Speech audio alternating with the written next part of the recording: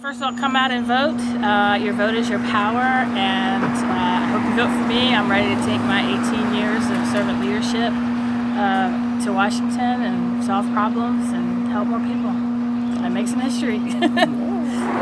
We have a government by, of, and for the people, and so the perspectives of the people that participate will help shape public policy. And I come from a family that includes domestic workers. I come from a family that had to fight for the right to vote.